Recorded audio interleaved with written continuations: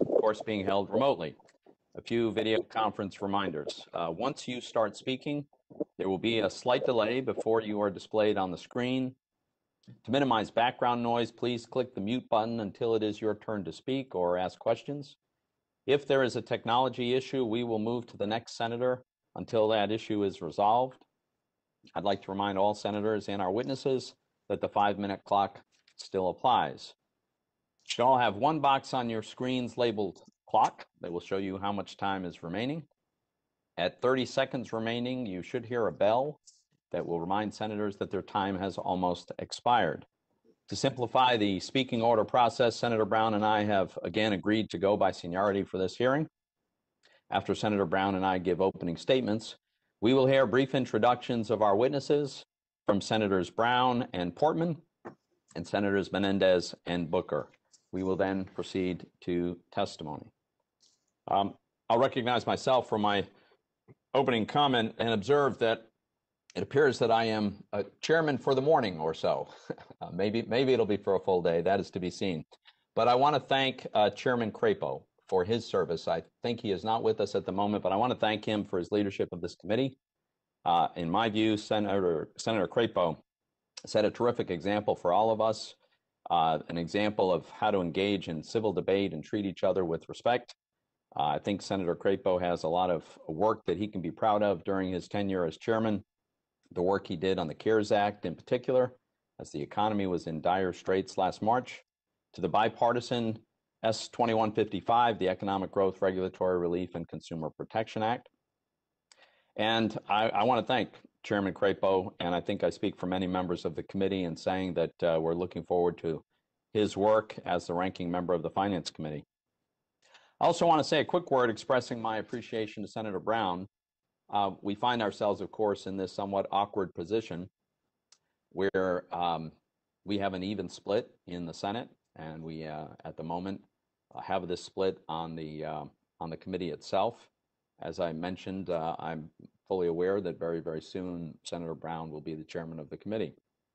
I'd like to point out, I feel like we've made the best of the circumstances we're in. We've made progress on the process by which we vet nominees. We've made progress on processing the nominations themselves. We've made progress on the budgeting for the committee and how we'll allocate resources. So I appreciate that, and I appreciate the fact that in the past, Senator Brown and I have had a constructive working relationship, whether it's working on things like the opioid crisis, the threat of Asian carps to the Great Lakes that we share, and a number of national security threats as well. So I'm looking forward to continuing to work with Senator Brown in what will soon be his new role. And as for my opening statement, let me first begin by thanking both nominees for their appearance today, more importantly for their willingness to serve. Dean Cecilia Rouse has had a distinguished career in academia and government. She's very well qualified for the post to which she's been nominated. She has a wealth of expertise in economic research and policy and previous experience on the Council of Economic Advisors. She has multiple degrees from Harvard University and is the current dean at the Princeton School of Public International Affairs, and many, many awards and achievements throughout her distinguished career. I will say I am particularly pleased, and I admire her advocacy for freedom of speech and diversity of points of view. I think that's an important principle. In 2017, Dr. Rouse wrote, and I quote, "I strongly believe, however, that diversity cannot be viewed solely along demographic lines. While we do not always think of diversity in terms of thought or political orientation, we should. It is critical that in our classrooms, boardrooms, and halls of government, people who have different ideological viewpoints interact and work together to debate the important issues of our day." End quote. I think that's a very constructive and much needed sentiment, especially on college campuses. Now, in the spirit of that quote, I want to recognize that I think I'm going to disagree with Dr. Rouse far more often than I agree with respect to individual policy prescriptions.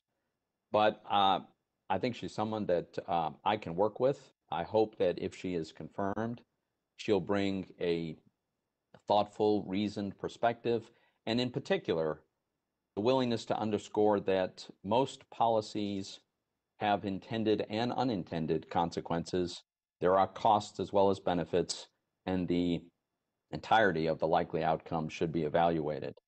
Congresswoman Fudge, I want to thank you for your long career in public service and your commitment to community.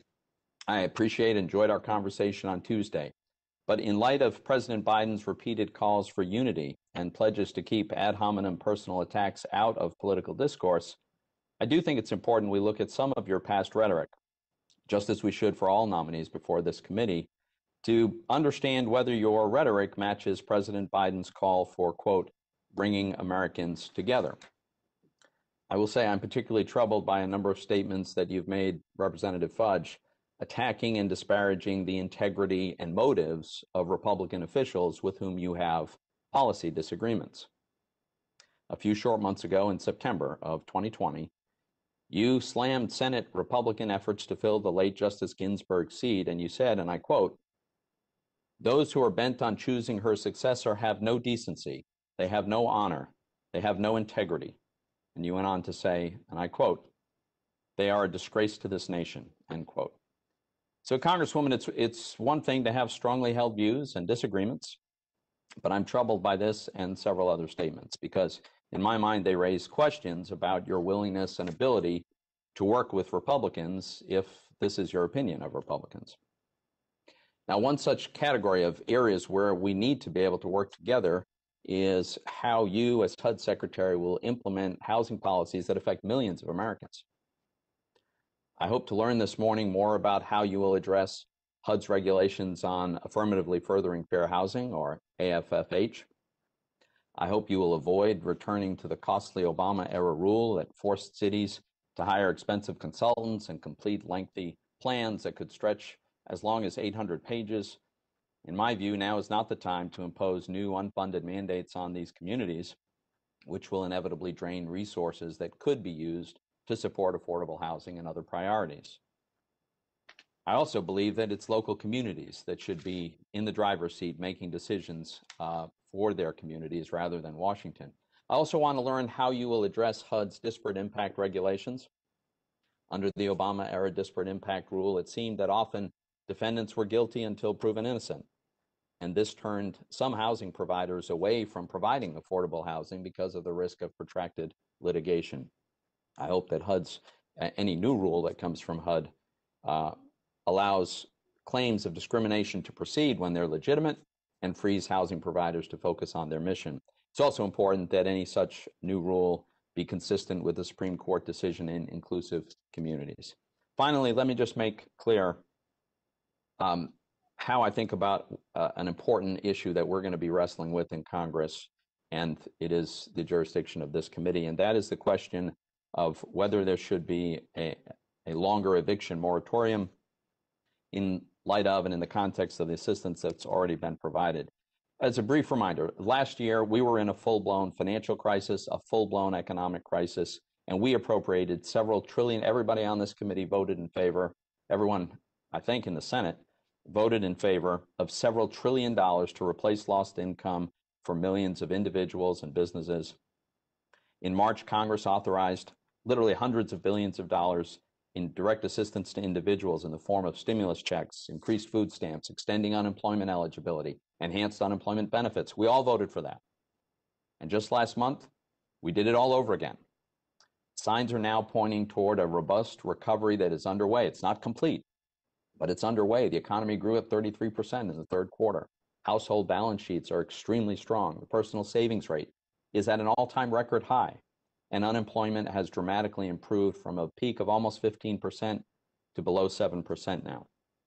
Just a few weeks ago, we passed another $900 billion bill. And included in that, Congress made $25 billion available exclusively for emergency rental assistance, and that money hasn't been fully distributed yet. And now we're being told that we need to do even more right away.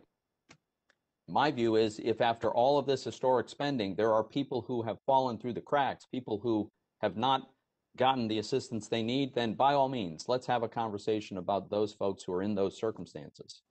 But I think anything we do now should be narrowly targeted to the people who actually need the help rather than universal spending programs that inevitably will spend a huge amount of money on people who never experienced any economic hardship.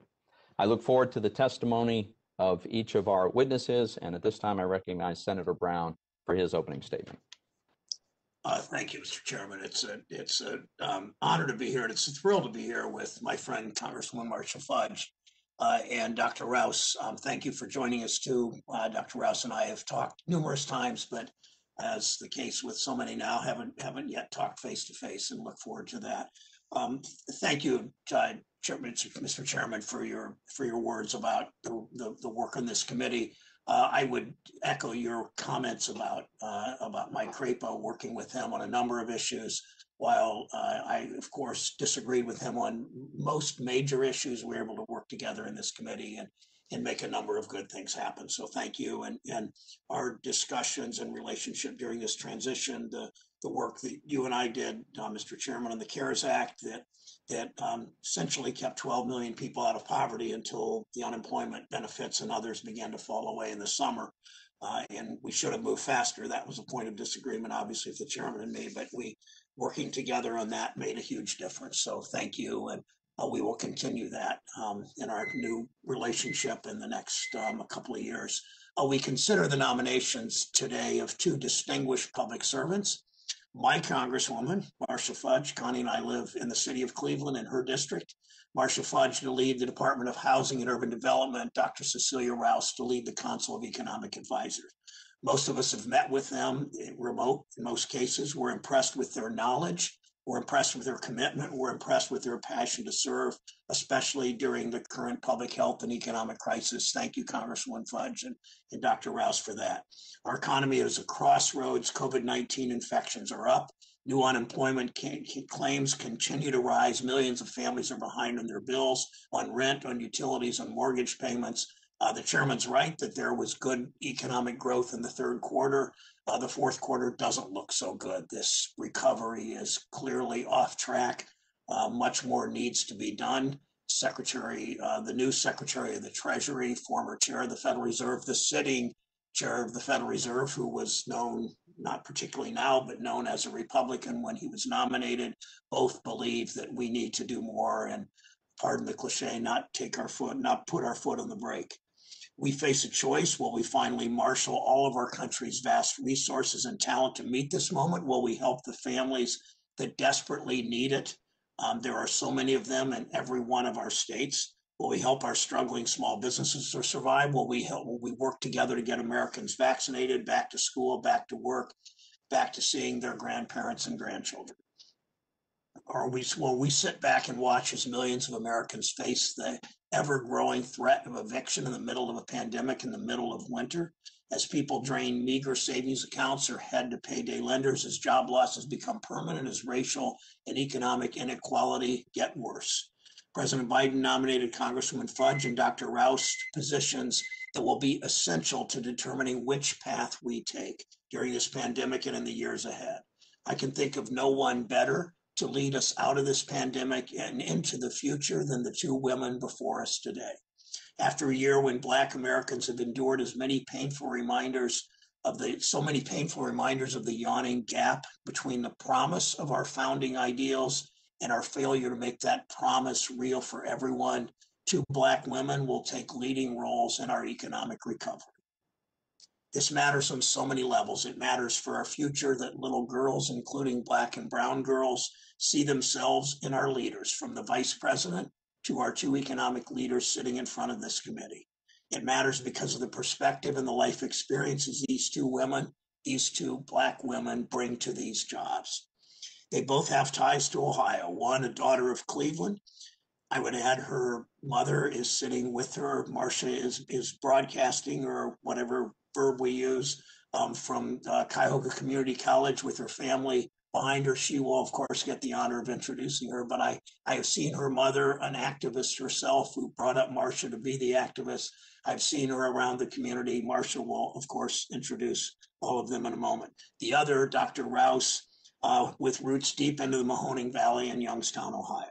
Congresswoman Fudge, Dr. Rouse bring a real understanding of the people who make this country work, all people who make this country work, to these jobs. If confirmed, Congresswoman Fudge will lead an agency that supports families and communities, that provides housing and safety to people experiencing homelessness from this pandemic. We were just talking offline at the beginning about how important this is, especially for homeless veterans, and will help communities rebuild.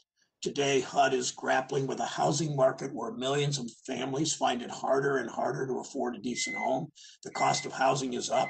Wages are flat. So many workers have trouble making rent every month without crippling stress, or they turn to predatory loans. And the dream of home ownership is increasingly out of reach, and with increasing bigger racial divides.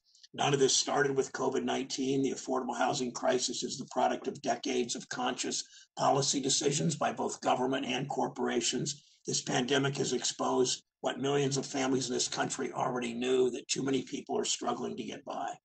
Before the United States had our first case of COVID-19, before that, a quarter of all renters in this country were already paying more than half their income for housing. The Black home ownership rate was nearly as low as it was in 1968, when housing discrimination was legal, and when our colleague Senator Romney's father was nominated Secretary of HUD.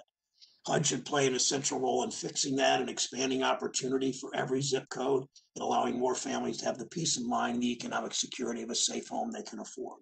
Congresswoman Fudge will work to help protect our kids from lead poisoning, still a problem in Cleveland and in Appalachia, Ohio, to restore the promise of fair housing, to give communities the help and resources they need. All of this is a tall order. It's one she's poised to meet. She brings to the job the unique and critical experiences of serving as a mayor for the kind of community that is either overlooked or outright preyed upon by Wall Street and big investors. We can't write off entire swaths of the country, whether it's a coal town or an historic industrial city, whether it's farm country or whether it's an urban neighborhood. This champion of Cleveland understands that. The Council of Economic Advisors will also play an integral role both in helping our economy recover and in building a better system out of this pandemic. Dr. Rouse is exactly whom we need at the helm. If confirmed, she will help direct our nation's economic policy to put Americans back to work, fighting for better jobs with higher wages. Millions of Americans are still out of work. Those job losses have disproportionately fallen on low-income workers, Black and brown workers, and women. At the same time, essential workers are risking their health to go to work. Corporations still refuse to pay so many of them a living wage. It's all part of the corporate business model that treats American workers as expendable instead of essential, as we call them, to this country's success. For decades, workers' wages have remained stagnant while CEO pay has skyrocketed. Building back better means taking on that system and creating an economy with a growing, thriving middle class. It won't be the first time Dr. Rouse has helped us weather a crisis. She served on the Council of Economic Advisors a dozen years ago during the Great Recession. Dr. Rouse has spent her career focusing on workers, ensuring this economy works for everyone. Her experience and leadership will guide this administration and Congress in formulating the policies that help revive our economy so that it works for all Americans. And Dr. Rouse and Congresswoman Fudge will look at how we can protect families from climate change while seizing opportunities to create new jobs, to advance environmental justice, to grow new industries. Making our homes and communities more energy efficient isn't just necessary for our future. It's a kind of investment that will put people back to work at jobs that can't be outsourced. We face great challenges. These are extraordinary times. I look forward to hearing how each of you will help chart the course out of this pandemic and build a brighter future in the years ahead. Mr. Chair, I ask unanimous consent to submit a number of letters for the record in support of these two nominees. Without objection. Thank you, Mr. Chairman.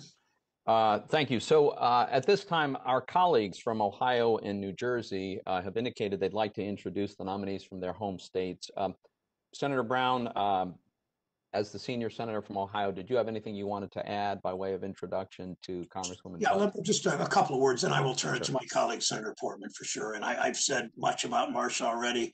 Mentioned her mother here, and she's calling in. She's with us from our great community college, I believe the downtown campus, although I don't know which campus she's on of Tri-C. She's a proud daughter of Ohio. She was born in Cleveland. She grew up in our state. She graduated from the Ohio State University in Cleveland, Marshall College of Law, a long and distinguished career in public service. She was in the Cuyahoga County Prosecutor's Office, Chief of Staff to the trailblazing our friend Stephanie Tubbs Jones, Mayor of Warrensville Heights. I remember still the long meeting I had in her office back in, I believe, 2005. She served as national president of the Delta Sigma Theta sorority. Senator Portman and I have been to a number of sorority of Delta reunions with the Redcoats in the basement of Rayburn. Thank you for that. She's been a leader in Congress as past chair of the Congressional Black Caucus. We know her outspokenness on civil rights, on women's rights, on human rights. She saw up close how lenders preyed on families. Everyone in this committee has heard me talk about my zip code, 44105, more foreclosures there in the first half of 2007 than anywhere in the country. She was serving as mayor then, less than probably 7 or 8 miles from there in Warrensville Heights. She represents my zip code and those communities in the Congress now. She's dedicated her career fighting for these families and the communities they live in. I'm excited to work with her as the future chair of the Banking Housing Committee on housing issues. My pleasure to introduce Marcia Fudge and turn it to my friend, Senator Portman. Senator Portman, you're recognized to make your comments. Great. Thank you, Chairman Toomey and Chairman-to-be Brown, and Senator Crapo and others who might be here from the committee. I appreciate the opportunity to introduce a friend of mine. Before I do, I want to tell her that I think it's great she's at an amazing community college, Tri-C. I hope Dr. Johnson is taking good care of you.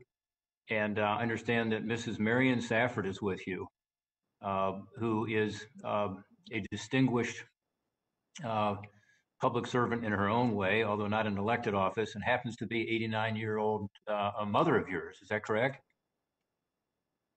Yeah, well, congratulations to you and to your family for this nomination. And I'm here just to say that I'm proud that you're choosing to step up. You're a friend of mine. We've worked together. You do have a distinguished career, and you have worked on housing policy issues throughout your entire public policy career. You graduated from Ohio State, earned a law degree from Cleveland State. You were a Cuyahoga County prosecutor, assistant prosecutor. You were the first African-American and first female mayor of Warrensville Heights. And there you worked on housing issues. I'm told that affordable housing was one of your policy objectives there, and you were successful in expanding that. Since being elected to the House of Representatives in 2008, succeeding another friend of mine who was, very successful member of Congress who was able to work on both sides of the aisle, Stephanie Tubbs Jones. You have gone on to serve the people of Cleveland in the 11th District with a substantial and impressive work ethic, as I have seen, certainly compassion for your constituents, many of whom live in communities where there's not good access to housing or jobs, and where poverty is an issue. My experience and that of respected members of the Cleveland community who I know well is that you have worked collaboratively to tackle these challenges, working across party lines, including even with your Republican senator now and again, and with the business community to help your constituents. Of course, you were also chair of the Congressional Black Caucus, and they made you chair because they recognize your leadership capabilities. In our time in Congress together, we've worked on a number of things that are bicameral, bipartisan, including teaming up to increase college access for low-income students through our Go to High School, Go to College Act, which incentivizes students to earn college credits in high school through the Pell Grant program. In 2014, after a HUD rule that I thought was a bureaucratic rule that didn't make much sense, cut off some Cleveland area families from critical housing and social services, your office and my office, and you and I worked together to ensure that HUD worked with Cuyahoga County and with City Mission, in particular in Cleveland, so that struggling residents could continue to have access to those vital services. And we were successful in working with HUD on that. So I know you've had experiences working with the HUD bureaucracy. During this healthcare and economic crisis, she's continued to be a leader in fighting for housing security by co-sponsoring amendments to the Bipartisan CARES Act that ensured those affected by the pandemic were not unfairly evicted from their homes or foreclosed on due to missed rent or mortgage payments. Just as important as her experience is, in my view, is who she is as a person. And I don't always agree with Marcia on policy. She certainly doesn't always agree with me, but I can speak to her integrity, her commitment to justice, and the strength of her character. I think she's got a public servant's heart. I think she's in it for the right reasons. And again, I'm encouraged that she's willing to step up to take on this new responsibility, which is not always easy in these times. As head of the Department of Housing and Urban Development, she will have an important job of leading efforts to ensure affordable, quality housing is within reach of all Americans. This is something we all hope for. It's critical as our nation continues to face a housing crisis compounded by the healthcare and economic crises caused by COVID-19. I noticed this morning there was a new report on economic growth. Fourth quarter growth was substantial, over 4%. That doesn't mean that housing became any more affordable. In a way, I think as we begin to come out of this pandemic, we're going to get back as we start to grow the economy again, which all of us hope for, and I believe will happen, into the same issue we have been in, which is a lack of affordable housing in my state of Ohio and around the country. So I know Representative Fudge shares that concern and will be focused on that. I know she also shares this committee's commitment to addressing the eviction crisis we've got right now, and how do you deal with that in the middle of a pandemic? It's a tough issue, you know, you want to be sure that landlords, particularly our small landlords around the state of Ohio and elsewhere, aren't left without the resources they need to be able to be successful. But also, we need to be sure we're dealing with the reality of people not being able to pay rent in some cases, and avoiding those evictions, which cause so much pain and inefficiency in our system. So, Mr. Chairman, thank you for allowing me the privilege of introducing Representative Fudge. I look forward to hearing from her this morning, and then the opportunity to vote for her on the United States Senate floor. Thank you, Senator Portman. Senator Menendez, you are recognized to introduce Dean Rouse. Well, thank you, Mr. Chairman. And as a senior member of the committee, I look forward to working with you and incoming Chairman Brown on an important a set of agendas that I know the committee will be pursuing. And today, it's a sincere honor to introduce Dr. Cecilia Rouse as President Biden's nominee for the chair of the Presidential Council of Economic Advisors. Now, this isn't the first time I've introduced Dr. Rouse to this committee. I had the same honor back in 2009 when President Obama nominated her to the Council of Economic Advisors during the height of the Great Recession. And as a member of the council, Dr. Rouse helped devise strategies to strengthen our labor market and steer our country out of what at the time was known and we realized was the worst economic crisis since the Great Depression. Now she is once again being called on by a president to serve our nation in an hour of even greater peril and uncertainty, this time as chair. When she is confirmed, Dr. Rouse will be the first African-American woman to chair the President's Council on Economic Advisors. Yet aside from the historic nature of her nomination, Dr. Rouse's experience in both the Obama and Clinton administrations, as well as her academic expertise, make her eminently qualified for this role. As you pointed out, she currently serves as the Dean of the Princeton School of Public and International Affairs at Princeton University, one of New Jersey's most prestigious and nationally renowned institutions. Her primary research and teaching interests are in labor economics, with a particular focus on the economics of education. Indeed, Dr. Rouse has often said that she first became interested in economics as a tool to expand opportunity and create positive social change. She has studied the economic benefits of community college attendance, the effect of financial aid on college matriculation, the impact of student loan debt on graduates entering the job market. She's also a strong advocate for reducing racial wealth inequality, an important priority as we grapple with a pandemic that has disproportionately devastated minority communities. Dr. Rouse is also a senior editor of The Future of Children and has served as an editor of the Journal of Labor Economics. Additionally, she is the founding director of the Princeton University Education Research Section and former director of the Industrial Relations Section. I believe Dr. Rouse has the right experience and insight to help chart a path for our country out of this crisis and towards a brighter, more equitable, and more prosperous future for all Americans. And I certainly will be urging my colleagues both on the committee and in the Senate to support her swift confirmation as chair of the Council of Economic Advisors. And I look forward to working with her to get our economy back on track and bring much needed change and equity to our nation. Thank you, Mr. Chairman. Thank you, Senator Menendez. Senator Booker, you are recognized to introduce Dean Rouse. Chairman, I'm grateful for you and Senator Brown as well for your leadership and for allowing me these moments of introductions for Dr. Rouse. If I may tread upon your grace, it is very hard for me to see Marcia Fudge sitting before you without putting on the record just a touch of truth about her. I've been in the Senate for 7 years, and it is not an overstatement to say that one of my most invaluable colleagues and friends in that 7 years is Marcia Fudge. She is an extraordinary woman who has a deep kindness at her soul. And many of us who know her, she has been a big sister. She has been a mentor, and that is most certainly true in my life. And I know she, like me, was a former mayor.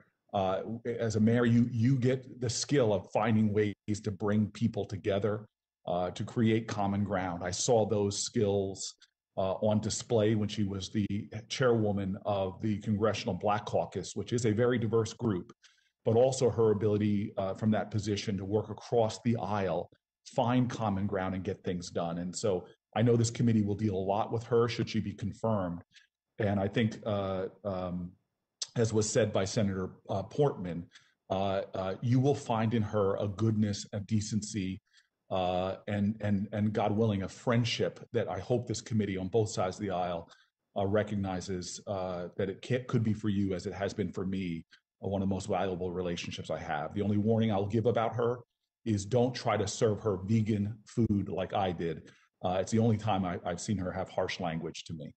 And now I'd like to have the honor of just saying quickly some remarks about Dr. Rouse, who is President Biden's nominee for the chair of the Council of Economic Advisors. What a privilege it is to be able to affirm what has already been said by my senior Senator Menendez. If confirmed, Dr. Rouse will be tasked with an enormous challenge of helping to craft and guide our nation's economic policy at a time of unprecedented economic crisis. Across the country, this committee knows tens of millions of Americans have lost their jobs. Millions of our countrymen and women in this wealthy nation have been pushed into poverty, food insecurity, with women especially suffering and challenges being seen amongst people of color and women of color in particular. The impact of this economic crisis has been savage and unequal and has compounded a lot of the realities that were already grievous in our country. Systemic inequality, historic disinvestment in Black and Brown communities like the one I live in. The Washington Post reported it most succinctly, and they said that the COVID-19 recession is the most unequal in modern U.S. history. The economic crisis and the resultant attendant health crisis created by this pandemic have made clear how interconnected the challenges are that we face. And these crises have also made clear how necessary it is for bold action and bold leadership. We must have people with the kind of competency, qualifications, and commitment that Dr. Rouse has. If confirmed, I strongly believe that Dr. Rouse will offer the kind of leadership, vision, and action needed to enact an economic agenda that really prioritizes working families. It rebuilds our economy in an inclusive way and addresses systemic barriers that have driven what is a real threat to our society as we know it, which is the wealth and economic inequalities that have grown worse over my lifetime. I don't just say this because Senator Menendez, as he noted, that Dr. Rouse is a proud New Jerseyan, dean of the School of Public and International Affairs to Princeton University. But Dr. Rouse is just renowned in her field. She is a well-known and celebrated labor economist, a leader in academia and in the study of the economic impact of diversity and inclusion, and knowing that these are elements that are not nice to talk about, but actually add to the economic strength of organizations in our country, public and private alike. She's a public servant who has served as a member of the Council of Economic Advisors in the Obama-Biden administration and on the National Economic Council in the Clinton administration as special assistant to President Clinton. If confirmed, Dr. Rouse will serve as the first African-American and fourth woman to lead the Council of Economic Advisors since its establishment 74 years ago. If the committee moves her forward, it will be historic in that sense. She will not just make history if confirmed, though. I am confident she will help to shape a future that is more resonant with our common values as a people, that she will be a force to making our nation bend the arc of that moral universe more towards liberty and justice for all. I urge my colleagues to swiftly confirm Dr. Rouse's nomination. Thank you for this time. Thank you, Senator Booker. I will now swear in the nominees. Because of the remote format of today's hearing, I will swear in each nominee individually. Congresswoman Fudge, will you please rise and raise your right hand? Do you swear or affirm that the testimony that you are about to give is the truth, the whole truth, and nothing but the truth, so help you God? I do. Do you agree to appear and testify before any duly constituted committee of the Senate?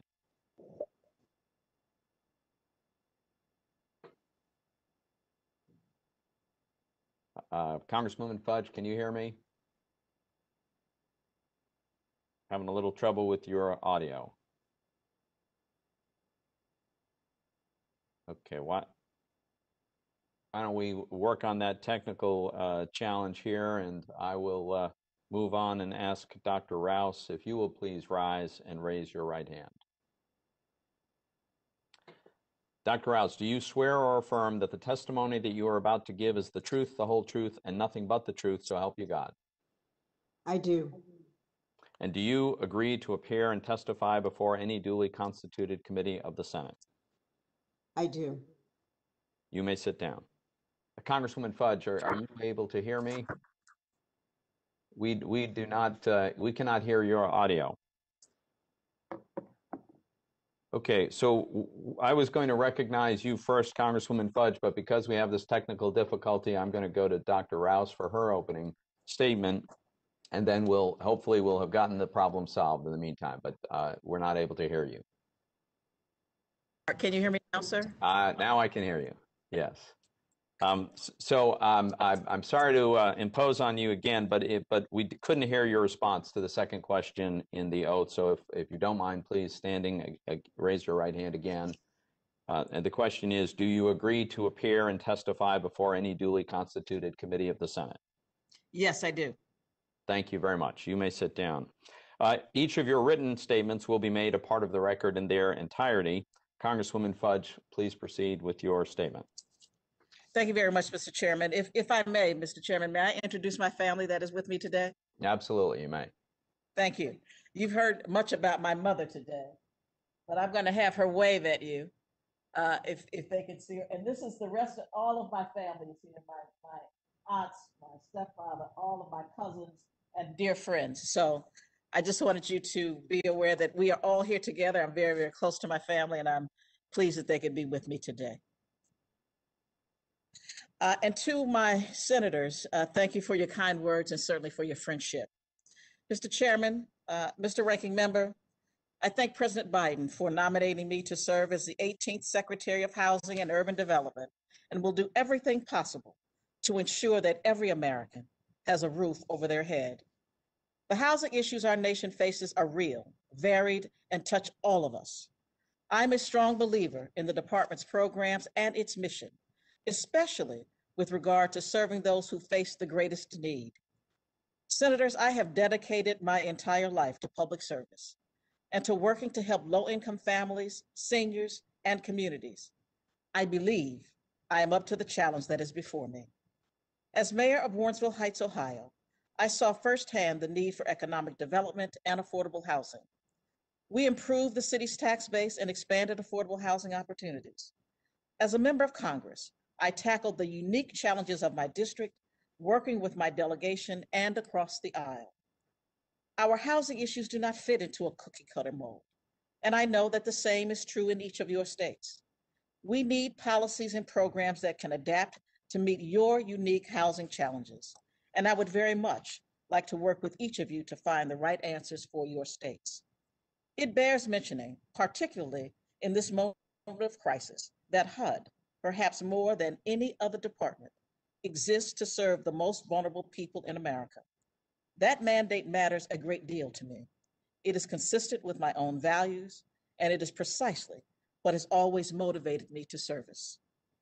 It is estimated that on any given night in 2019, more than 500,000 people experienced homelessness in America. That's a devastating statistic. Even before you consider the reality of what COVID-19 has done to exacerbate this crisis. According to one study, 21 million Americans currently pay more than 30% of their income on housing because of lost income and unemployment due to COVID-19. One in 5 renters and 1 in 10 homeowners with a mortgage are behind in their housing payments. Native housing is also in crisis, with far too many families living in substandard and overcrowded housing conditions on reservations. Although Congress provided $25 billion in rental assistance and the CDC extended the eviction moratorium, this is not enough at a time when tens of millions of Americans are behind on rent. Almost 3 million homeowners are currently in forbearance, and another 800,000 borrowers are delinquent. Much like COVID-19, the housing crisis isn't isolated by geography. It is the daily reality for tens of millions of our fellow Americans. People in blue states and red states, in cities and small towns.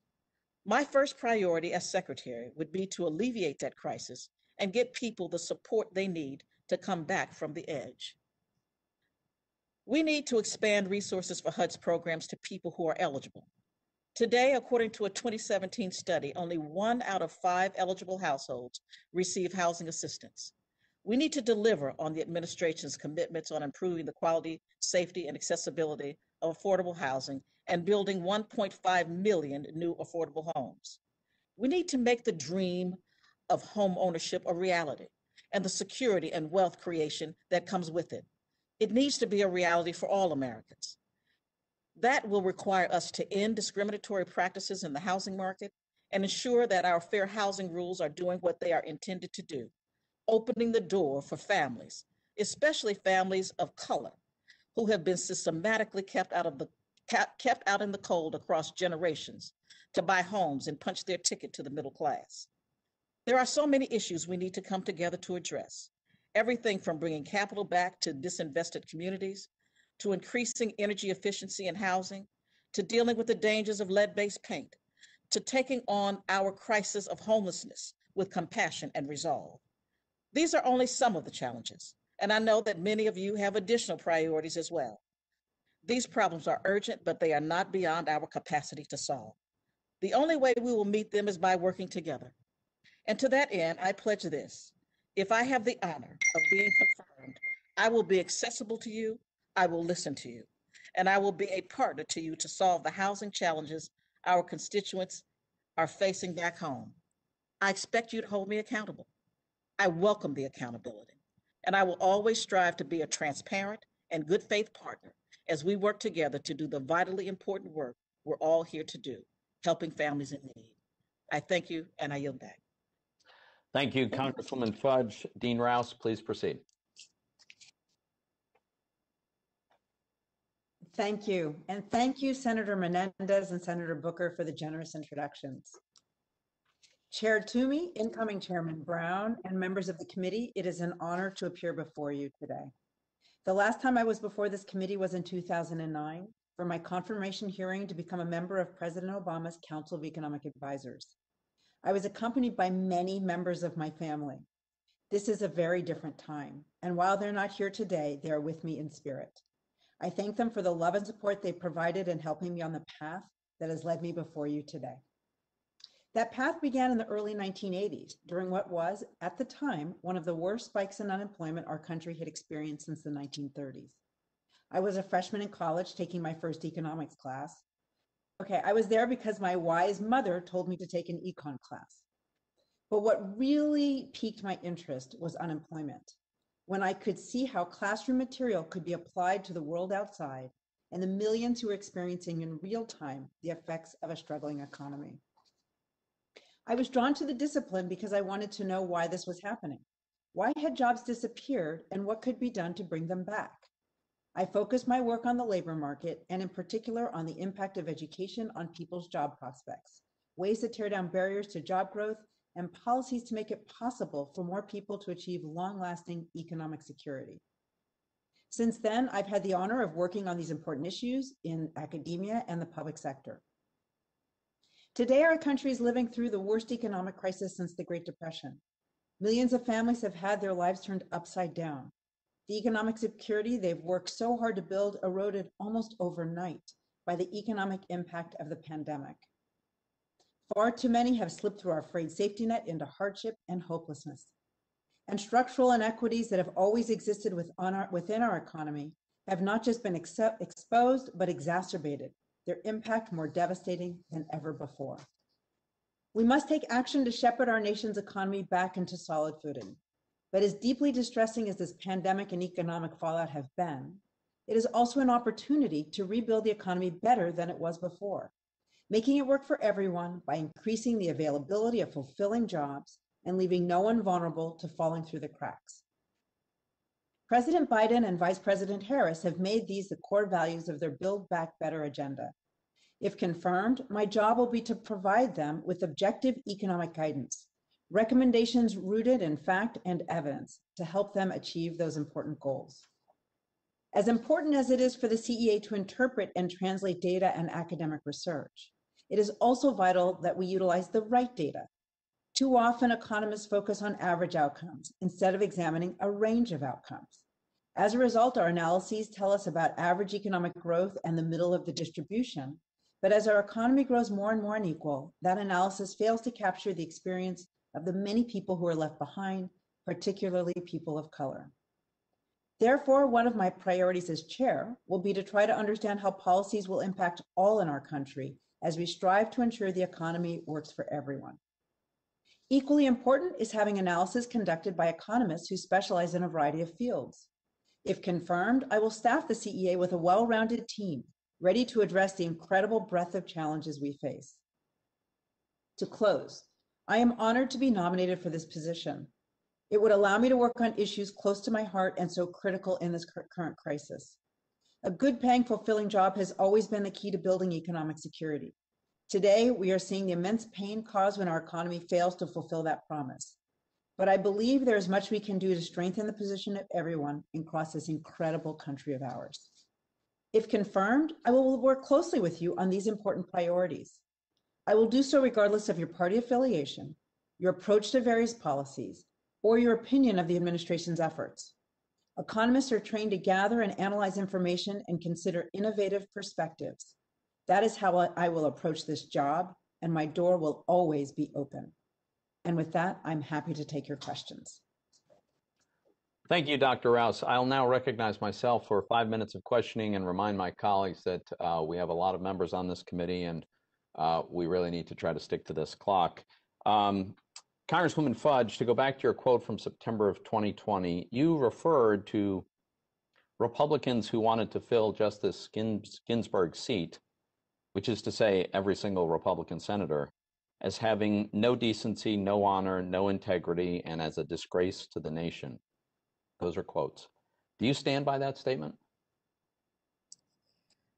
Let me first say, Senator, that I think there are more to those quotes, but let me just suggest that I have always been able to work across the aisle. I have a reputation that shows my bipartisanship.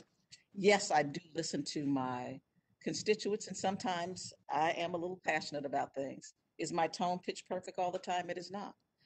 But I do know this, that I have the ability and the capacity to work with Republicans, and I intend to do just that, and that is my commitment to you. In June of last year, while discussing Republican policing reform efforts, you said in part that if Republicans, quote, want to save face and let this country know that they care even a little bit about people of color, which I don't believe they do, but if they want to try, I want to listen. Do you really believe that Republicans don't care even a little bit about people of color? I think the latter part of my statement is my true feeling. If they do, I do want to listen. I listen. I have always listened. I am one of the most bipartisan members in the House of Representatives, and I think that if you would check that, my record would reflect that. Let me ask you about the issue of deploying the APA and complying with it. Congresswoman Fudge, President Biden, as you probably know, has directed the HUD Secretary to examine the effects of the HUD's 2020 disparate impact rule. If you're confirmed and you carry out that examination, if you conclude that revisions to the rule are in fact needed, will you comply with the APA and go through a robust notice and comment rulemaking rather than merely trying to revert automatically back to the previous rule? That's a great question, Senator. I'm going to follow the law and follow the rules. You don't ever have to worry about that. That is my commitment to you. So there is some flexibility within the APA, as you probably know. What I'm specifically interested in is whether you're willing to go through the notice and comment period so that you can get as much input as possible and make the most informed judgment going forward. Is that something you're willing to do? It is something I'm certainly willing to consider, sir. Yes. Okay. And I assume that you would ensure that any revisions that you would make would be consistent with the Supreme Court ruling in the Inclusive Communities decision? No question about it. I, again, will support the law. But if I may, Senator? Yeah. I listened to your opening statement and you were talking about unintended consequences. I kind of look at the disparate impact rule the same way. You know, we do things oftentimes not intending to be discriminatory, but our effect is discriminatory. I understand that, and that is worthy of a whole lengthy conversation, but in the interest of keeping to my 5-minute limit, I just want to touch on another issue if I could, and that is the Mutual Mortgage Insurance Fund. Again, this is a fund that protects taxpayers from losses. If you decide to make changes, specifically any lowering of the premiums for that fund, will you commit to making sure that you do that in a collaborative fashion with members of Congress? You have my commitment. Not only will, if I'm fortunate enough to be confirmed, I will talk to the staff at HUD. We will figure out what the status is right now and come back to you to have discussions about where we should go from there. You have Thank you. Dr. Rouse, I appreciated our conversation the other day. I enjoyed the discussion. I just want to stress, well, maybe I would just ask, is it your view that when the government mandates a certain economic policy, it is often the case that there are unintended consequences and costs to policies that might also have benefits? Well, thank you, Senator. What is important is that when the government imposes mandates, that it does so completely understanding the potential benefits of such mandates as well as the costs, and to undertake those mandates where the benefits would outweigh the costs. So if there's most important thing is to understand both costs and benefits. Great, thank you. Senator Brown. First of all, I think the fact that Senator Portman called Congresswoman Fudge and offered to co-introduce him or introduce him, tells you a lot about her bipartisan work. And we all are outspoken about our views. Marcia is, I am, Pat Toomey is, Rob Portman is, and I've just always found Congresswoman Fudge to work with me, to work with most of our House delegation in Ohio.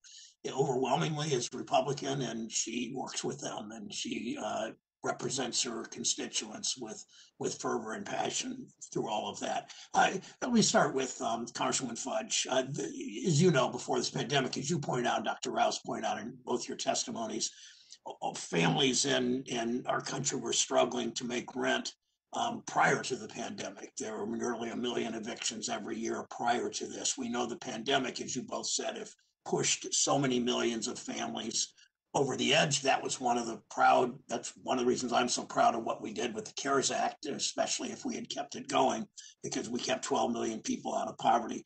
Congresswoman Fudge, the emergency funds Congress provided in December were just a down payment. As President Biden and many of us in Congress have said, we have to do more to prevent waves of foreclosures and evictions, to stop millions of people from taking a permanent financial hit because of the crisis. Just give us a short version of what you will do through HUD to ensure that families don't lose their homes. Thank you so much, Senator. One of the things we must do is stabilize the market. We cannot afford to have millions of people evicted from their homes or their apartments, because the problem then just gets worse. It doesn't get better. And I understand that there are some who believe that we are doing more than we should, but I believe we are not doing enough. On any given day, we have 8 million people who need housing. So not only do we need to protect those who are currently in housing, but we need to ensure that those who are without housing get it. And so one of the things that we have to talk about is finding ways to expand our inventory of low and moderate income housing. We have to keep people in public housing who are already there. We need to expand housing choice vouchers so that we can at least start to reduce the numbers of people who are paying exorbitant amounts of money for rent. We also need to find ways to assist people who want to build low income and affordable housing. And we do that through many things. But lastly, and most importantly, we want to be sure that FHA is available for people who want to take the next step. So that may be helping with down payment assistance. It may mean reducing rents. Whatever it takes, we cannot afford to allow people in the midst of a pandemic to be put in the streets. I just believe that extraordinary times take extraordinary action, and we are in extraordinary times, Senator. Thank you, Congressman. Let me ask you a quick up or down question. In the past 4 years, the Trump administration, a yes or no question, the Trump administration tried to undo HUD's mission to enforce fair housing laws. You and I have talked about that a lot. Earlier this week, the president announced several executive orders and plans to begin to reverse these policies and finally work to fulfill the promises of the Fair Housing Act. My question, if confirmed, will you commit to fully enforce fair housing laws? Yes. Thank you. This is just, I'll close with a statement both to Dr. Rouse and to Congresswoman Fudge. Cities like Cleveland still have far too many homes that expose children to dangerous lead paint. In 2019, researchers found there were elementary schools and Marcia Fudge is in my hometown of Cleveland, where more than a third of kindergartners had elevated high levels of blood, elevated lead levels in their blood. 5 and 6 year olds disproportionately, of course, as we know, children of color. We start them out in life with such a disadvantage. Dr. Rouse, you're a researcher who studies education and its connection to work. You know the cost, both moral and economic, that occurs when our fellow citizens are unable to achieve their full potential, especially when it starts in that young. We know how to keep kids safe from lead poisoning. We're seeing some promising steps in Cleveland and elsewhere. My colleague, Senator Reid, the most senior member of this committee, has worked on this in his appropriations role also. We just haven't had the public, collective, political will to do it.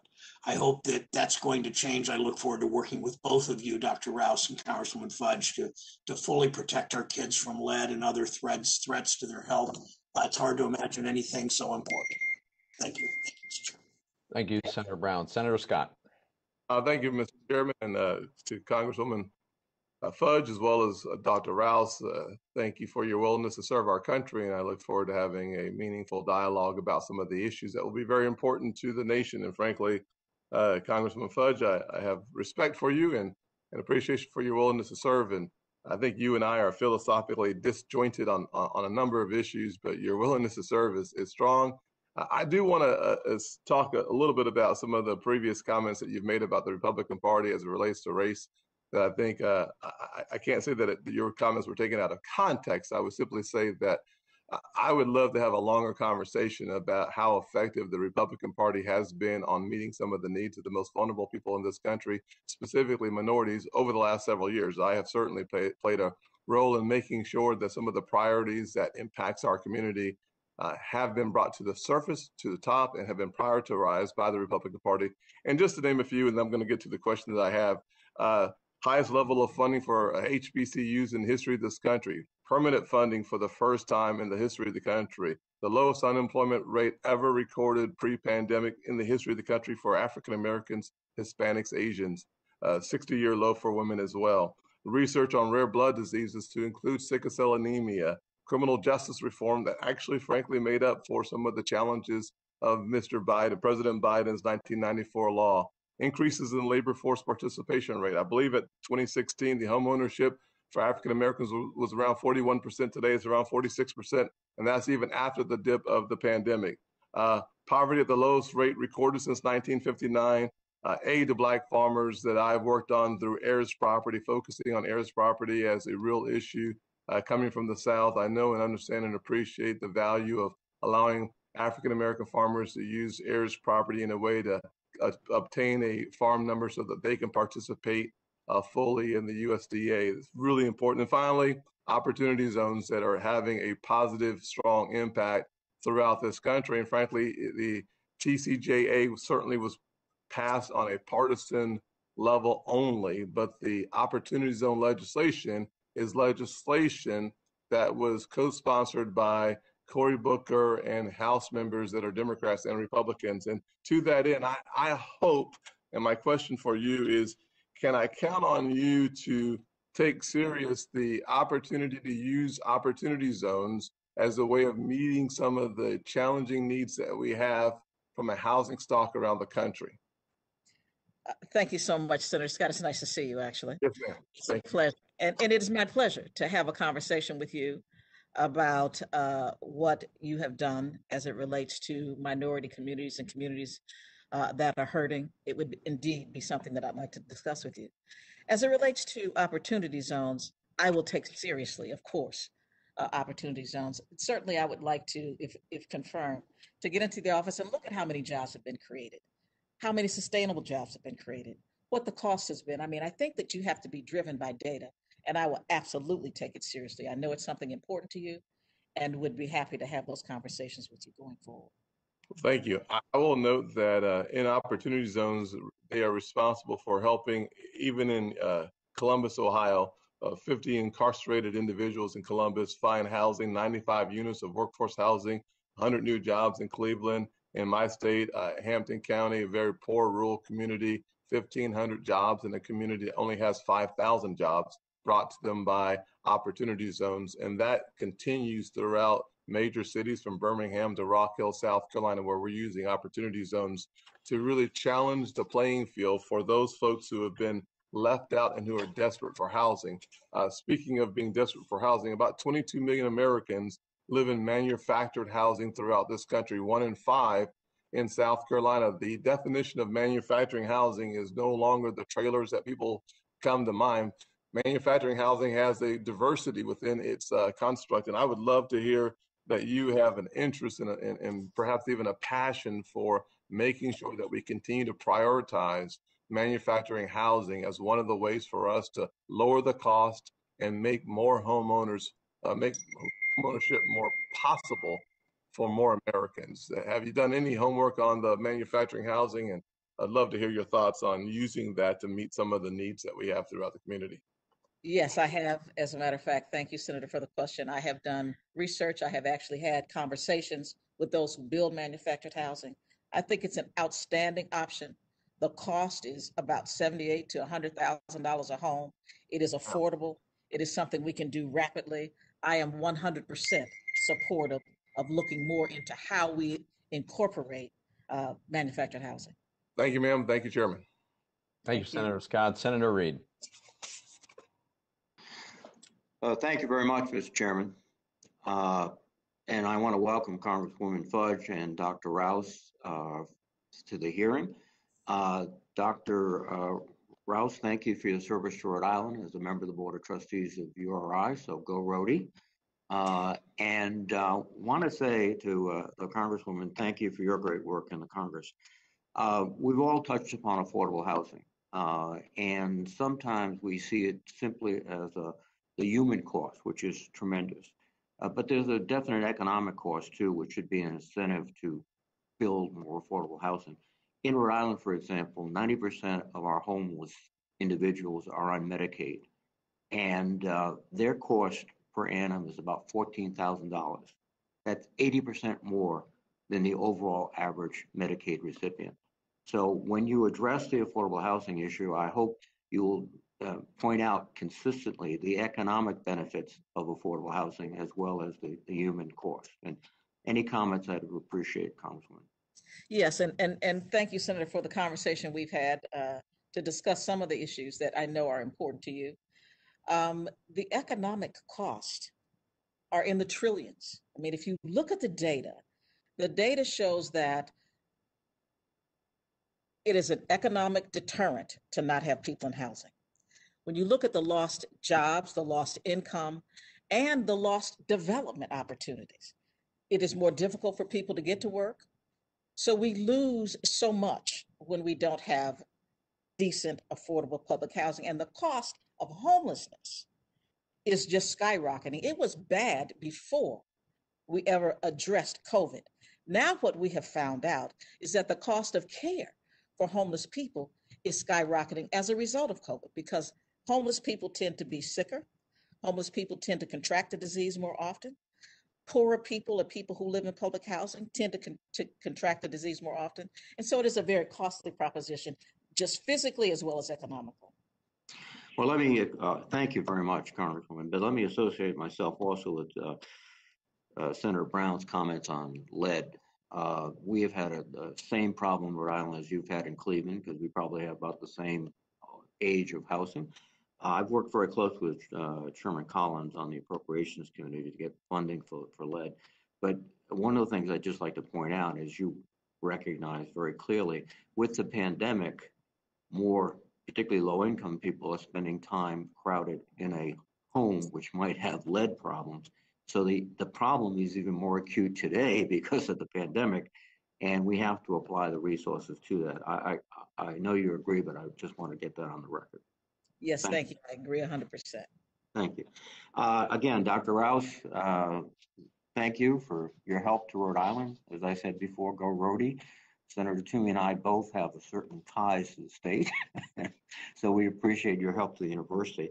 One issue I want to raise in my brief time remaining is automatic stabilizers for unemployment insurance. In Rhode Island, at the last recession, you noticed, because you were working in the administration, that some states came out first so that the overall national picture looked pretty good, but Rhode Island and Nevada were going head to head every week as who would have the highest unemployment rate at about 12%. So as we go forward, I would hope you would consider automatic stabilizers so that certain parts of the country, and it's not one region perhaps, it's based on lots of factors, would not be left behind when the overall economy starts growing. In your comments, Doctor. Thank you, Senator Reed. And yes, go Rhody. So I think automatic stabilizers are an important tool in our toolkit as we think about how we deal with our economic slowdowns and help families and our economy recover. We already have them in terms of SNAP and Medicaid and taxes, and our so they should be part of it. I think UI is a natural place for us also to have automatic stabilizers. Obviously, incorporating the differences across the country by geography would be an important part of any design. There are challenges there, but I do think that that's an important place for us. Well, thank you very much, both of you. Good luck. Thank you. Thank you, Mr. Chairman. Thank you, Senator Reed. I just want to remind senators to please turn on your camera if you are present and intending to speak so that we know that you're there. And I think next up is Senator Cotton. Thank you, Mr. Chairman. Congresswoman Fudge, President Biden and his senior advisors have said that one of his top housing priorities is racial equity, not racial equality. In fact, earlier this week, President Biden used the phrase racial equity at a press availability, but immediately corrected himself to say racial equity. What is the difference between racial equity and racial equality? Thank you for the question, Senator. From my own perspective, the difference is that one just means that you treat everybody the same. Sometimes the same is not equitable. You know, if you say to me that I'm going to give you $5 and you're going to give my friend $5, my $5 is not going to necessarily go as far because my friend already has a mother and father who are wealthy and they're giving them, let's do it this way. Home ownership, let's take it that way. They say, let's make everything equal, but it's not equal because even though I meet all of the qualifications to qualify for a loan, you know, I've got the right credit scores, et cetera, but I don't have down payment money because my parents can't afford to give me down payment. There is no wealth coming to me. Where most people who are not, that don't look like me, have options that I do not have. So just to say you treat us all the same is not the same. Equity means making the playing field level. Sometimes it's not level if you just say, let's just treat everybody the same. Okay, so racial equality means treating everyone the same, correct? Yeah, the same, though, is not always fair. That is correct. So just to be clear, then, it sounds like racial equity means treating people differently based on their race. Is that correct? Not based on race, but it could be based on economics. It could be based on the history of discrimination that has existed for a long time. It could be based on educational levels. It could be based on many things, not necessarily just race. Is it ever appropriate for the government to treat people differently based on their race? No. Thank you. I want to return to something that came up with Senator Toomey. You had said last year, September 2020, during the debate about Justice Ruth Bader Ginsburg's vacancy on the Supreme Court, in a floor speech, those who are bent on choosing her successor have no decency, they have no honor, they have no integrity. You later said they are a disgrace to this nation. If I recall correctly, Pat Toomey wanted to replace Justice Ginsburg on the bench. Do you believe that Pat Toomey has no decency, has no honor, has no integrity, and is a disgrace to this nation? Sir, first off, I don't really know Senator Toomey. I'm certain that he is not. He seems like a fine man to me.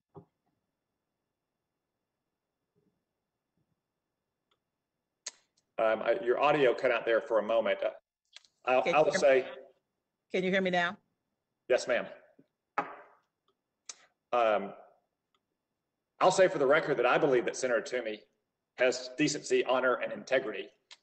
I want to turn to another moment last year in June 2020 and around the debate about policing reform. You said that we have them being Republicans, on the run, quite frankly. Right now, the president has Tim Scott trying to come up with a bill.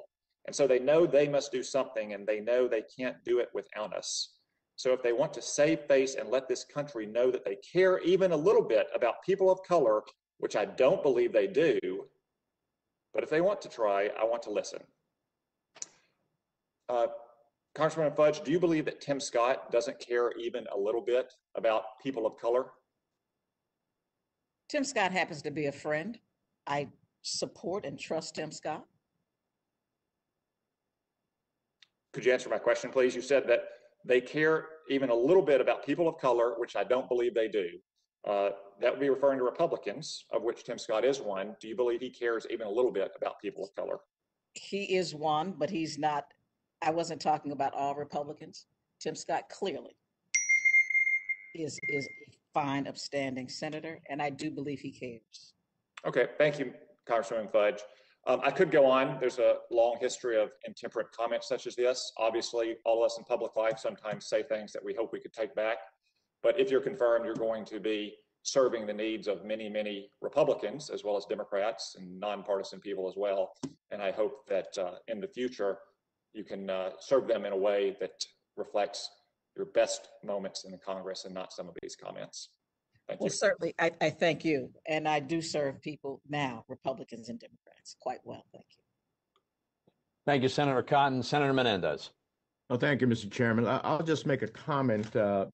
If intemperate comments or harsh comments are the standard, I presided and as the ranking member of the Senate Foreign Relations Committee over an enormous number of individuals who would have never gotten through the committee, and certainly Republicans overwhelmingly voted for them.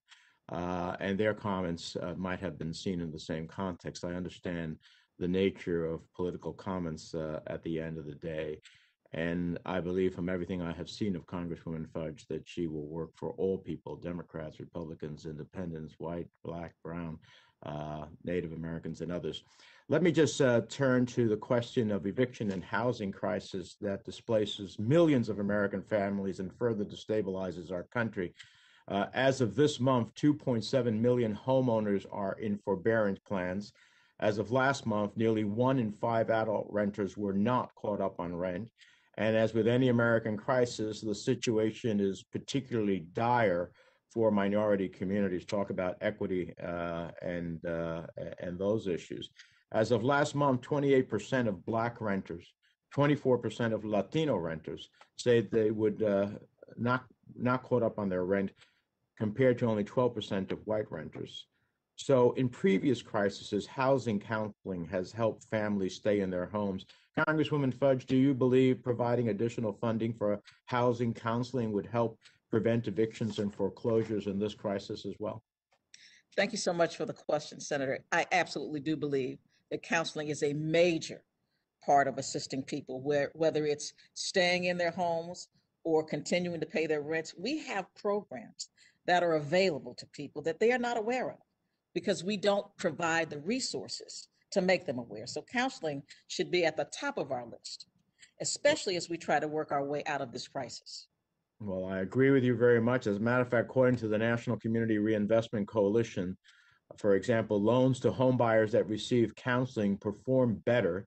And in 2017, 74% of housing counseling clients were people of color.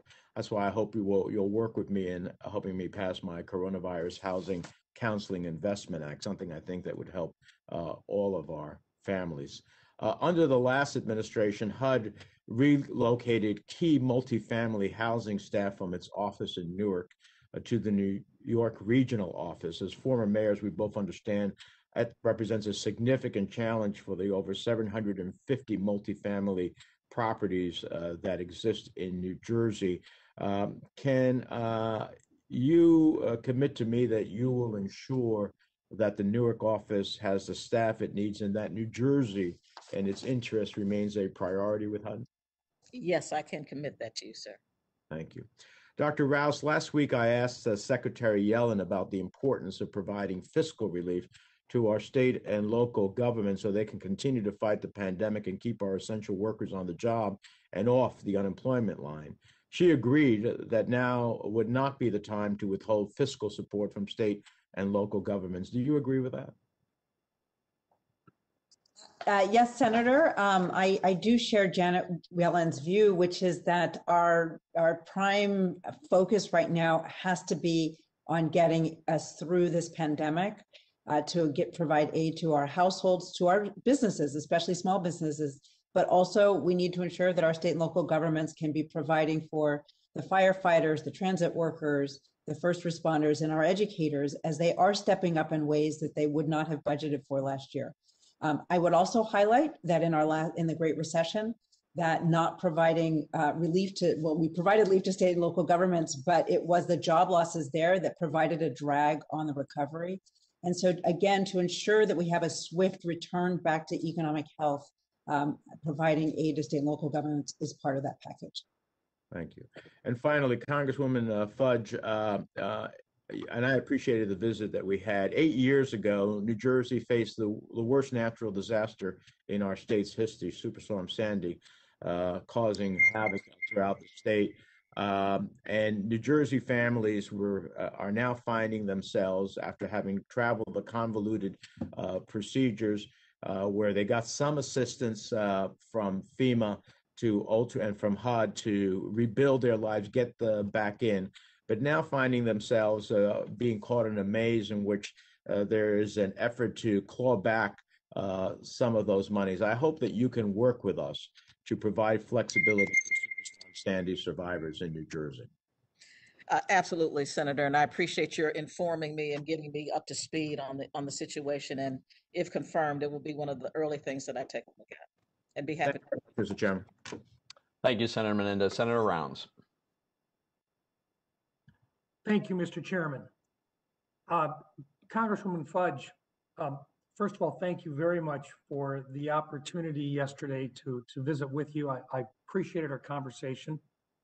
As I discussed with you at that time, I had suspected that a number of my colleagues, before I had the opportunity to speak, would address the issues of some of the statements that you've made in the past. And I'd like to move on to another particular area of concern that I've got that we may very well find some agreement on. And that has to do with our Native Americans and the housing shortages on the reservations. I represent a state, South Dakota, that has 9 tribes, all of whom are sovereign and who have a lot of their land in what we call trust or treaty trust tribes. I'd like to draw your attention to a provision of the last omnibus funding bill that I championed that would streamline HUD's Section 184 lending program. As I mentioned in our conversation, lending on tribal trust land is a rather difficult process, and the HUD 184 loans that are meant to provide mortgage credit where it is scarce can be delayed by a slow exchange of title information between the BIA and HUD. The provision that I led would allow HUD to issue the certificates of guarantee for a 184 loan without waiting for the BIA if the lender originating the loan agrees to indemnify HUD for any losses. This will significantly streamline the program, but HUD will still have to proactively work with the individual lenders and housing organizations that serve Native Americans in order for the Section 184 program to be successful. A lot of them are very local lenders, and they know how to handle a lot of the individuals that are there and the challenges they have on a personal basis in order to get that loan approved. But if confirmed, will you commit to work with me and our Native American stakeholders in South Dakota to making the HUD Section 184 lending program a success?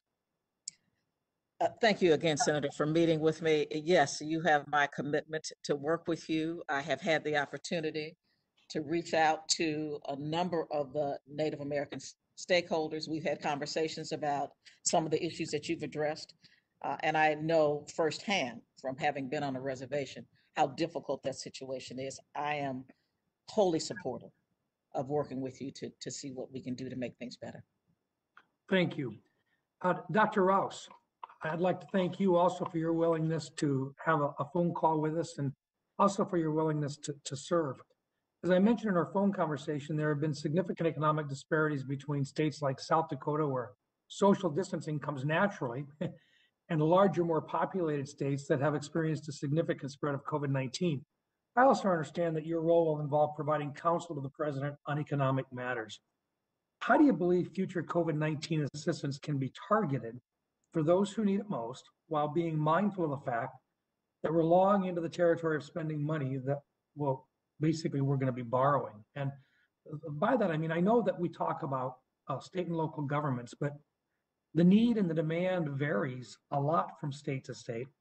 And trying to target the assistance seems to be a really sensitive issue right now. Can you talk a little bit about how you're planning on balancing your recommendations to the president, recognizing that we still have needs, but also recognizing that every single dollar that we intend to offer is money that we'll be borrowing, and probably the next 2 generations will have to pay back? Yes, Senator, thank you. I appreciated our conversation yesterday. So if we take a step back and think about the purpose of the federal assistance right now, it's that we want to both provide assistance to people today while ensuring that our economy grows so that future generations are better off. So I do ask on us more is to get us to the other side of this pandemic. And that will ensure that our economy. Dr. Rouse, I apologize. You're cutting out. And so what I would do with the permission of the chair is I'll put this in as a question for the record. And I'll just simply ask if you could get back with me on that particular one. Thank you, Dr. Rouse. Let me move back to Congresswoman Fudge for just a second. We did not have the opportunity to address this in our conversation yesterday. But one of the major outstanding issues from the 2008 financial crisis is housing finance reform. HUD doesn't have a primary jurisdiction over this matter, but nonetheless, your work on housing will be important in deciding what to do with the GSEs. Are there any thoughts you'd like to share with us as to what should happen with Fannie and Freddie, or what an exit from conservatorship should look like? Thank you, Senator. You know, the one thing I would say is that one of the things that we have not done as a nation is have a holistic approach to housing. At some point, we need to have a collaborative discussion between FHA, between FHFA, Treasury, HUD. And I would say that this is such a huge issue and has such big implications for the market. We're talking about a $5 trillion business. I believe that just as Congress has chartered these GSEs, it is Congress's ultimate decision as to how they should be handled. I believe that that this is such a big issue that Congress should make that decision. Thank you. I look forward to working with you on that issue in the future. Thank you, Mr. Chairman. Thank you. Thank you, Senator Rounds. Senator Tester. Yeah, thank you, Mr. Chairman. And I want to start by thanking both Congresswoman Fudge and Cecilia Rouse for being here today. I appreciate your willingness to serve. I just want to spin off of Senator Rounds' last point, and that is, and it's a point you made, Congresswoman Fudge, there are so many times in government. I mean, we were just talking about broadband yesterday. There's 4 or 5 agencies that deal with broadband. You just talked about the number of agencies that are dealing with housing. You know very well, being a congressperson, that Congress isn't really renowned for getting things done. That's why we have the number of executive orders that's gone out over the last few administrations. And I would appreciate, I think you're right, Congress does need to act. But in the meantime, I would appreciate if you can do what you can do to break down the silos in the housing arena in particular, because I think that's one of the boat anchors on our economy. And in that regard, I wanted to visit with you a little bit about, in your position at HUD, what will you do to support affordable workforce housing and rehabilitation? Thank you very much, and thank you for our visit. Certainly, HUD's mission is to provide housing, low income and affordable housing. So I support that mission by saying that we need to expand, as we talked about, expand housing choice vouchers. It is something that we must do. We need to find resources to assist with paying rents, with down payments. We all know that when we come out of this crisis, whenever that is, people are not going to just be able to say, you know, I'm 14 months behind in rent and I can just pay it all back right now. We know that is not going to happen.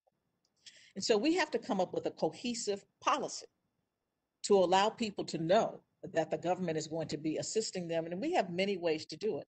I mean, certainly FHA comes within the control under the jurisdiction, but the others don't. But I, again, believe that the only way that we solve any of these problems is to do it through interagencies, to talk about what that policy should be. And that is the only way we solve these issues, is to come together and agree. Okay, also spinning off of, thank you, also spinning off of Senator Round's comment on Indian country, I would hope that you have somebody in HUD, if you're confirmed, have somebody in HUD that is able to deal with the myriad of programs that impact Indian housing, because it's incredibly deficient. Senator Booker was on earlier today, and we have a conversation about poverty in inner cities and poverty with large land-based Indian tribes. They're both significant problems, and I hope that you have somebody in your agency that's willing to work with the BI to make sure that we get some housing built in Indian country, because quite frankly, it is massively deficient. You don't need to respond to that. Just do that if you could, if you're confirmed. I have my last question is for Cecilia Rouse. Cecilia, and I should have said this was Congressman Fudge. Thank you for meeting with us. I appreciate the conversation we have. We're in the middle of a pandemic, which has caused the economy to go into recession, depression, some will say. Depends on what area of business you're in. I want to know your perspective as we're talking about borrowed money, and it's been talked about a lot, and it's certainly a concern to me. But I want to know your perspective on how we spend money right now, especially if it's borrowed, to move, as you said, to move the country out of a potential decline into economic growth again. Thank you, Senator. And I apologize for my connection. I'm trying with an earpiece now. So I do believe that the best way for us to get back on solid economic footing is by getting through this pandemic. And that means supporting households, supporting businesses, especially small businesses, supporting our state and local governments. If we don't, we run the risk of actually finding ourselves in a downward spiral, because the capacity to deal with our debt is not only the amount that we spend, but the size of our economy. And if we want to keep our economy going, we need to be spending some money. So I believe we have to be doing smart investments as we come out of this that have economic returns, such as those in investment, infrastructure, R&D, education, so that we, again, put our economy on a strong footing so that it is growing and there for future generations. And I assume when you say smart investments, you're saying the monies that are appropriated by Congress need to be targeted.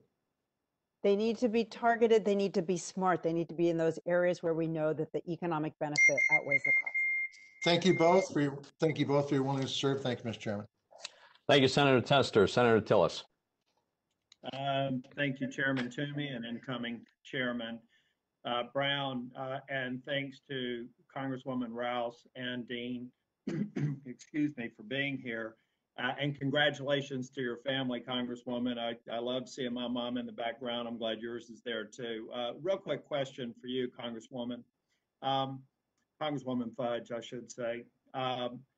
Do you recognize the backlog of the pending HUD code changes passed by the Manufactured Housing Consensus Committee? Do you recognize those as things that need to be fixed? Yes, sir, I do.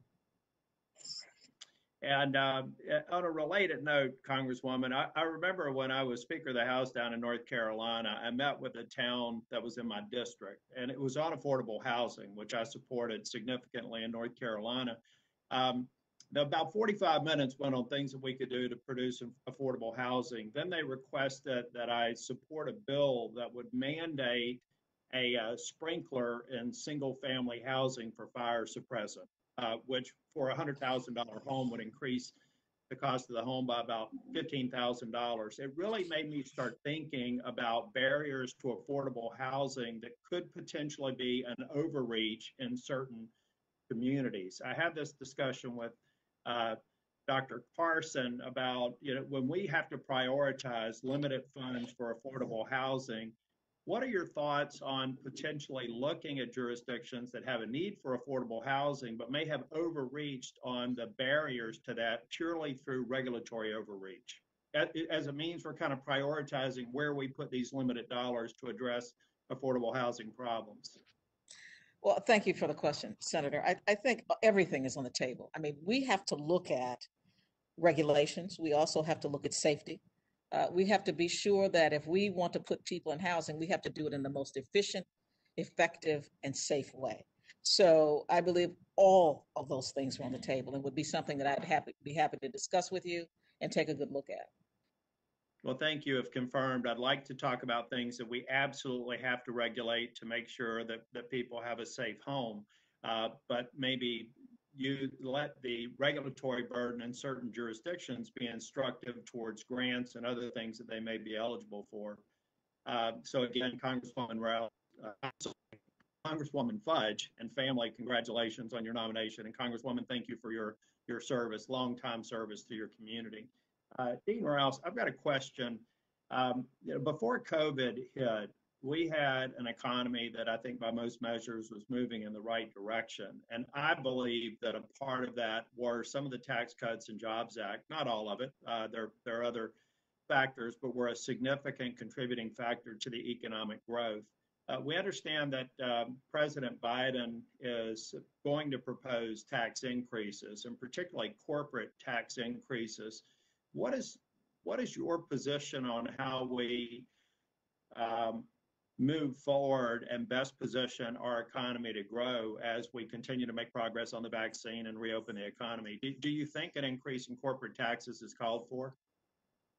Senator Tillis, thank you for that question, that you've really landed on an important question, which is that we understand that now, in order to get to the other side of the pandemic, the federal government needs to step in. But as we get to the other side and get back on the path for economic growth, I think it is important that we look at the federal budget in totality and think about the important investments that we need to make in order to improve economic growth, but also understand how are we going to pay for those investments now. And so I believe we should be taking a comprehensive look at that. The president has committed and saying that he wants to look at an array of tax options, but that he believes that individuals and corporations should pay their fair share.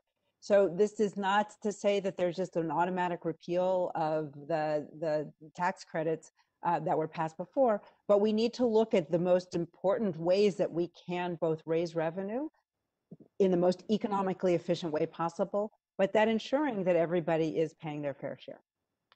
Thank you. Well, I'll be submitting questions for the record to both of you. Thank you very much. And again, congratulations on your nominations. Thank you very much. Thank you, Senator Tillis. Senator Warner. Thank you, Mr. Chairman. Thank you, and incoming Chair Brown. Congratulations to both the nominees. I've enjoyed our conversations together. I'm going to direct most of my comments this morning to Dr. Rouse, but as Congresswoman Fudge knows, particularly on housing finance reform, this is an issue that is extraordinarily important to me, and I look forward to revisiting it with you once you're confirmed. Dr. Rouse, one of the things that came out of the first CARES package that I think was extraordinarily significant long-term was that when we did the expansion of unemployment, there were two component parts, as we all know. One part, the $600 a week plus up, which is relatively controversial. The other part that I think there was broad-based support for was the expansion to cover self-employed, gig workers, independent contractors, a whole host of folks, as we've discussed. That universe of workers and that type of work is not going away.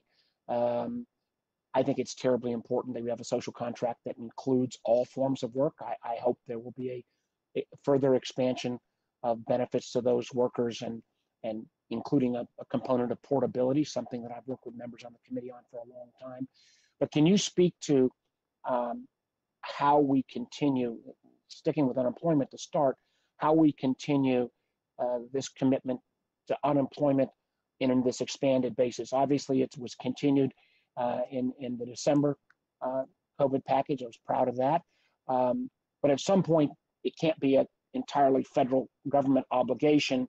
We've got to have those payors kicking in as well. But can you speak to your goals on how we make sure unemployment covers all forms of work?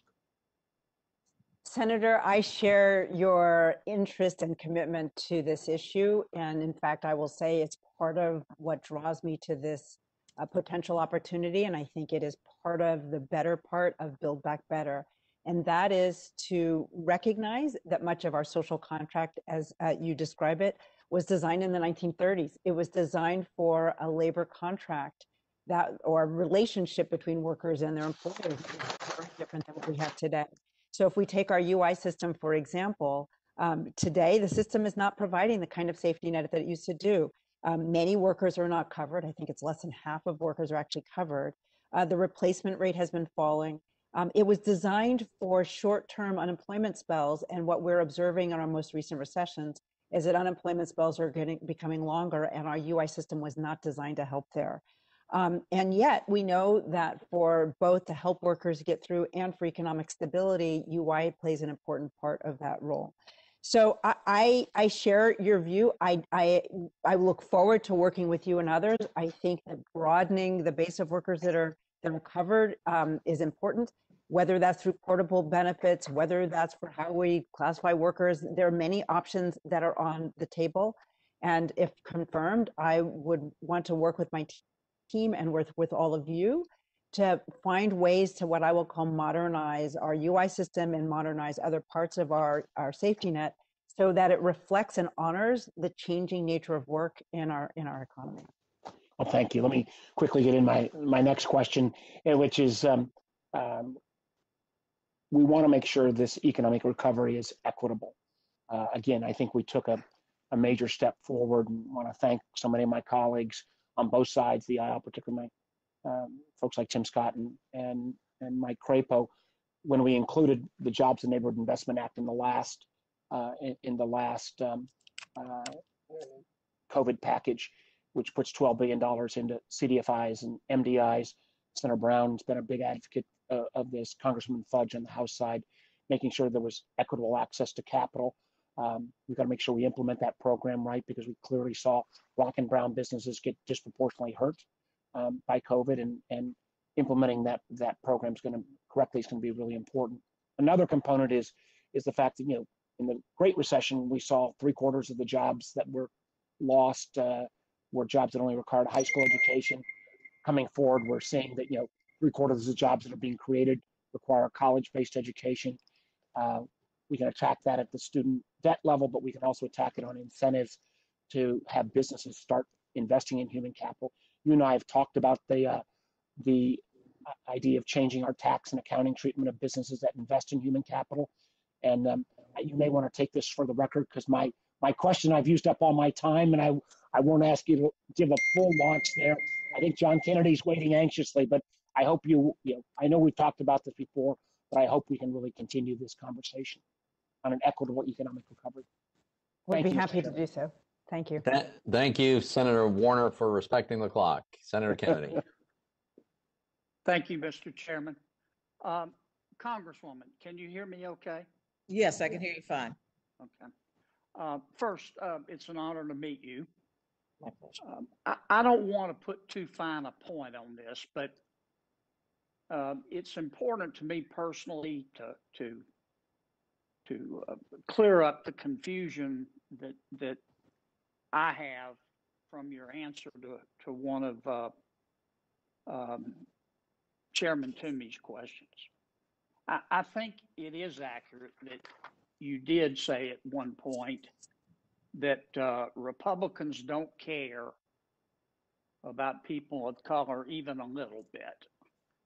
And I'd like to know if you truly believe that. I also, Senator, thank you. I also said that if they do, I'd be happy to listen. And I'm certainly always willing to listen to not only my constituents, but my colleagues.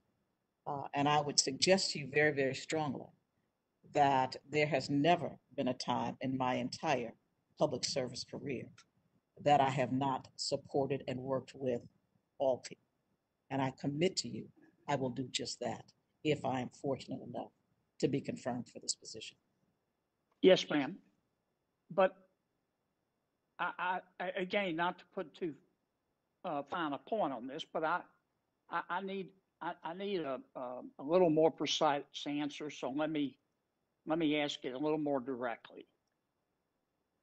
Do you think Republicans care about people of color? I do, some, yes. Do you think most Republicans care about people of color? Yes, I do. Okay, thank you for that. Sure. Dean, can you hear me? Yes, I can hear you. Thank you. Okay. It's an honor to meet you too. I want to take you back to the month before the pandemic started, before we even knew about the coronavirus. what tax changes, if any, would you have made at that point in time, given the fact that we know taxes impact the economy? If generally speaking, if you tax something, you get less of it. Senator, I believe what you're referring to is the fact that before the pandemic struck, or we identified the virus, the economy overall was doing relatively well. We were in an expansion. Unemployment rates were low. Right. But I'm running out of time. What tax changes at that point would you have made to the economy? So Senator, if you will, one of the problems though with our economy at that time is we still had inequality that was at, I would say, record levels, except for the fact that it's been exacerbated now. Yes, so I still would. What tax changes would you? I'm sorry, I have to do this because I only got a minute and 30 seconds. What tax changes at that time would you have made to the economy? So, Senator, I would have been looking for ways and strategies for us to be addressing income inequality and wealth inequality, which existed at that time, pre-pandemic. How would you have done that? Well, I'm an economist and I study things. I would I would want to look at a broad array of potential options. And if when President Biden is ready to consider the options for paying for his investments, which we know will help improve and grow the economy, we will study and try to impose taxes in the most efficient way, but where individuals and corporations are paying their fair share. Sorry for interrupting. I hate doing that, but we are limited by time. What are the options that you're talking about? So we can look at our income tax rates. We can look at our corporate tax rate. We can look at ways to deal with wealth income tax. Capital gains? Is capital gains on your list? So capital gains are tricky because we know that the way that we currently treat capital gains is also generate some inefficiencies. And so there's tricky ways that we can deal with capital gains, but I think that we should look at all of the options. Absolutely, because we have wealth inequality in this country, which is wide and getting wider. In my last 9 seconds, how about the death tax?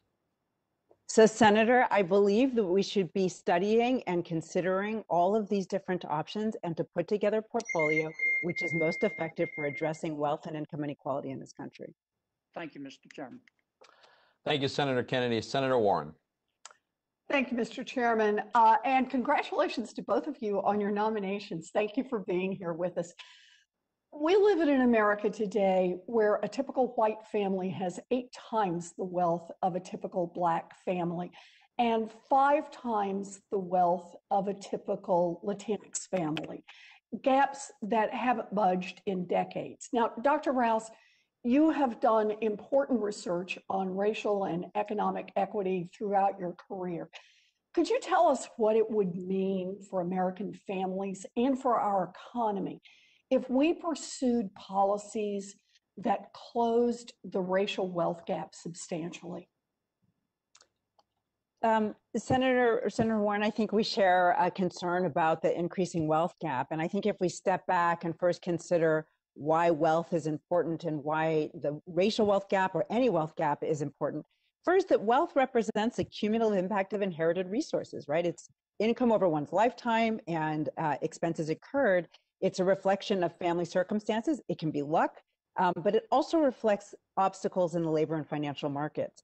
And so the Black-white wealth gap in particular can be attributed to a history of discriminatory policies such as redlining.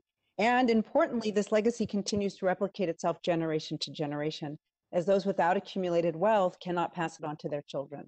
The second part of why I believe it's important is that these differences are consequential. So wealth is protective and is important for well-being. So increased wealth has been associated with better health outcomes and better financial resilience. And during this pandemic, what we've seen is that those with greater wealth had more resources to fall upon when the economy slowed. So it provides a kind of self-insurance against economic adversity. It also provides access to housing in safe neighborhoods with good schools, which confers additional advantages on those who can afford such opportunities. And so closing the wealth gap is not about trying to literally take away, but is trying to ensure that everybody can participate in this economy. Yeah, well, that's powerfully important. Thank you. And you know, one big contributor to the wealth gap is student loan debt. Black and Latinx students borrow more money to go to college and they have a harder time paying it off.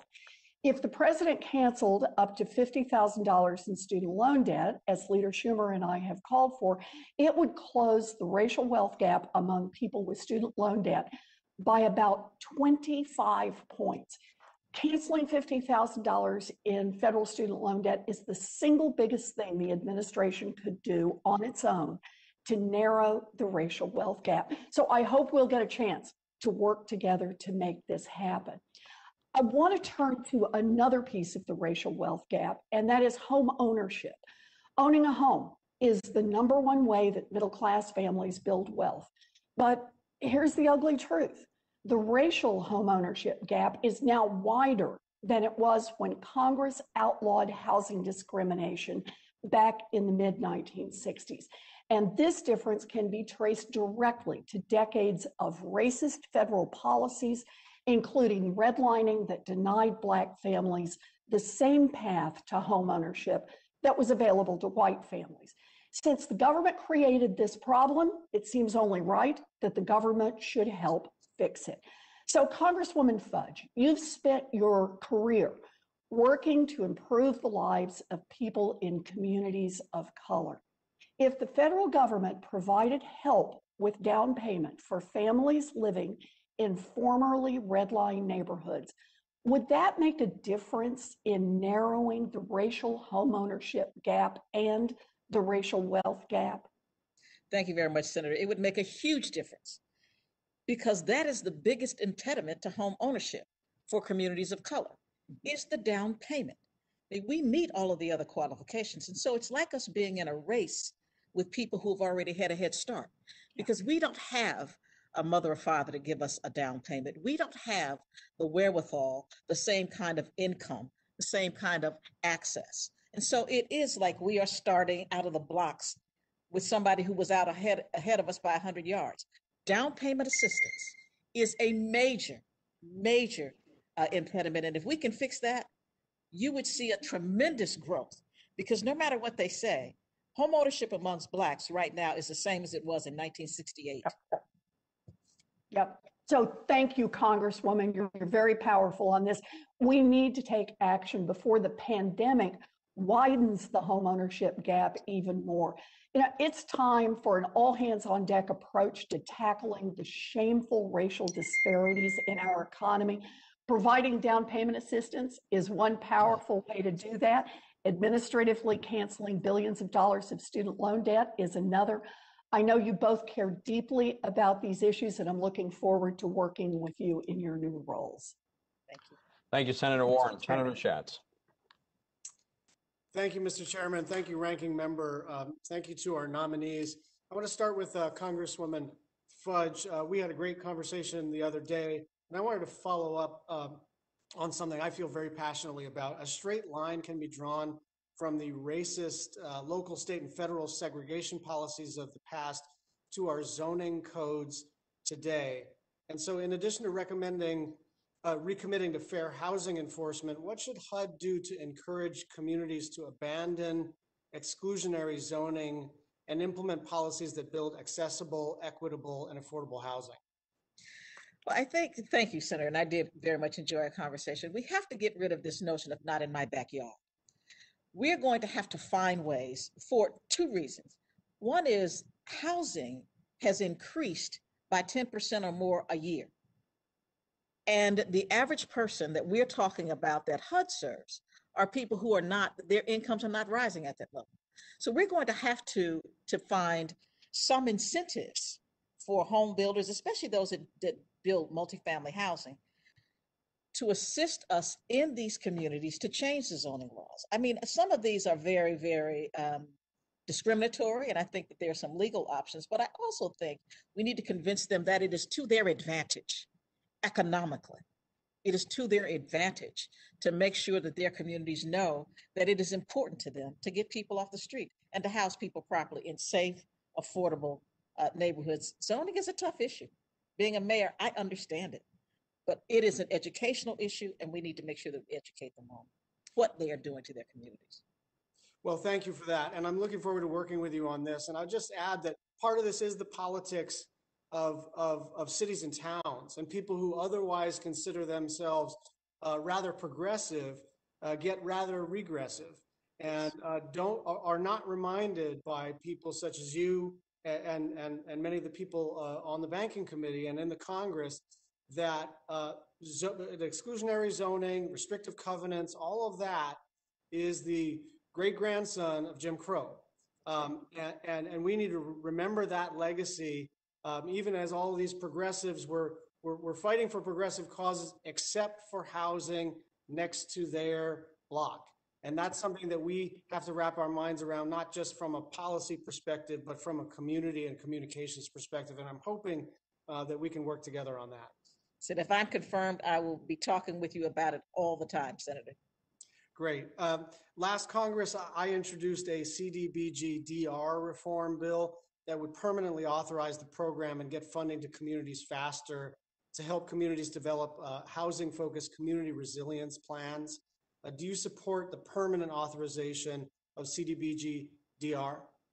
Yes, very, very much. And I will be happy, if confirmed, to work with you on it. That's the only way we can get it out without jumping through a million hoops. Thank you very much. And Hawaii has one of the worst housing shortages in the United States. We have San Francisco, New York prices and Midwestern salaries. And so do I have your commitment to work, generally speaking, on the housing shortage in Hawaii, and specifically on the Native Hawaiian housing challenge and the Native Hawaiian housing block grant? Very much. I'm looking forward to working with you. Okay, and Dr. Rouse, there's a real sort of shift in thinking around the economics of climate action. And I think that this thinking is happening in academia. It's certainly happening in markets, as we see, and it's happening in the Congress. And I'm wondering how you see your role in developing the data sets that sort of flesh out the case that climate action is not just not in conflict with an economic strategy, but it is in fact our economic strategy. And I'm wondering how you're going to develop the data sets to clarify that, so we don't have to have this sort of 1970s argument about whether we're going to protect the environment or develop the economy. Senator, I can assure you that the addressing our climate challenge is front and center of the administration's agenda and of the CEA. First and foremost, we will have an economist, one of our members, and we're hiring another economist, should I be confirmed at least, that will focus on climate and understanding the true costs of climate inaction, understanding the benefits of addressing climate and how we can do so efficiently are key to what I'd like to accomplish at the CEA, should I be confirmed. Thank you, Senator Schatz. Senator Cortez Masto. Thank you. Congratulations on the nominations, both to you, Congresswoman Fudge and Dr. Rouse. Dr. Rouse, let me start with you, and I appreciate both of you having conversations with me. But Dr. Rouse, let me start with you, and as you can imagine, it's surrounding the hospitality industry and tourism industry because Nevada has been so hard hit. Our resort operators support our whole community, but as you and I discussed, when people are unwilling to travel during a pandemic, it has a devastating impact on our economy, both on the businesses and the workers that directly and indirectly support it. And let me just throw out some numbers here because I think this is important for us to understand. Before the pandemic, the travel and tourism industry was one of the largest sectors of the economy. In 2019, travel generated $1.1 trillion in spending and supported 15.8 million American jobs. But we know because of the COVID pandemic, it has devastated this industry. And according to Oxford Economics, the U.S. lost $510 billion in travel spending and 4.5 million travel jobs in 2020. So my question to you is, do you think that the industry, the hospitality, the travel, leisure industry is one area where Congress and the administration should focus when crafting a stimulus bill? Senator, I appreciated our conversation and I share your concern about the travel and leisure industries. We know from the most recent job report that that is an area where we're seeing our most significant job losses and where they have been hardest hit by this pandemic. And as I have said before, getting through this pandemic where as safely as possible, where we're helping individuals, helping the businesses that are viable get to the other side so that they can participate in the growth is very important. And I believe we should be targeting our assistance at those hardest hit areas. I believe the president shares that priority. I would say that in the rescue plan, right, there is additional aid for businesses, but I would look forward to talking with you and understanding what, from your perspective and your constituents' perspective, would be the most effective ways to ensure that we get the assistance to those businesses and those sectors that are the most heavily impacted by the pandemic. Thank you, Dr. Rouse, because I do look forward to working with you. Senator Kramer and I both introduced this bipartisan bill, the Hospitality and Commerce Job Recovery Act. And we have ideas after working with our industry locally and nationally about what can be done. That includes tax credits to be effective tools to incentivize spending and help certain sectors recover from an economic crisis. So I look forward to talking with you on that subject. Thank you. Congresswoman Fudge, let me associate myself with some of the comments that Senator Scott brought forward with respect to manufactured housing. He and I both co-chaired a bill, the Manufactured Housing Modernization Act. It was passed into law. It was passed into law a year ago, and to my understanding, has still not been implemented by HUD. As a result of that, he and I sent a letter to then Secretary Carson, February 4th, asking for the quick implementation of the new law. And really what it does is it issues guidance for the inclusion of manufactured housing in states and local governments' consolidated plans. So I would look forward to working with you in the implementation of that particular law. But I only have so much time. Let me talk about one other area that we all have been addressing, which is the affordable housing crisis in Nevada, across the country. It is so prevalent. One area, though, is youth homelessness. Nevada's third in the nation for the total number of unaccompanied youth experiencing homelessness and the highest rate of unsheltered, unaccompanied homeless youth. So, and I know this is an area that is important for you as well. What ideas do you have to work with other agencies to reduce the youth homelessness, and what can HUD be doing as well? Thank you very much, Senator. And I did enjoy a conversation. Thank you. Certainly, if I'm confirmed, one of the things that we need to address right away is youth who are aging out of the foster care system. As soon as they age out, they have no place to go. So HUD has to start to put in place programs to allow them to stay in public housing, at least until we can get them on their feet. But right now, it is a very difficult situation with the numbers of young people who are, as you say, unattended, but the majority of them are foster children. So we need a program for foster youth, and it's something that I would be happy to work with you on, should I be confirmed. I look forward to it. Thank you again. Thank you. Thank you, Senator Cortez Masto. Senator Smith. Well, thank you so much, Chair Toomey and Chair-to-be Brown, and welcome to our nominees. You both bring such distinguished records and I know a true spirit of public service. So I'm really grateful for the conversations that I was able to have with both of you over the last couple of weeks, and I very much look forward to supporting you. You know, we are in the midst of the worst public health crisis and economic crisis together colliding in our country that we have, in my knowledge, ever lived through. But I really appreciate how both of you are talking about how we need to navigate through this crisis, but also focus on how we can expand on the ingenuity and the innovation and the amazing work of American workers to be able to build our economy forward.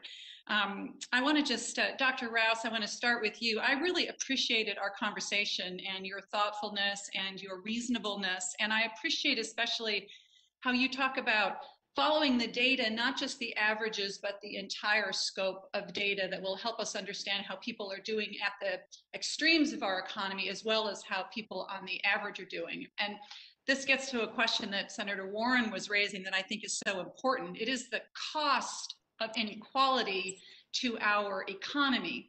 And Elizabeth touched on this with regard to home ownership, but I want to ask you about the challenges to our economy because of lack of access to capital for communities of color, Black and Brown and Indigenous communities, and especially the role that CDFIs and native CDFIs can play in expanding access to capital, the impact that can have on inequality and getting our economy really moving again.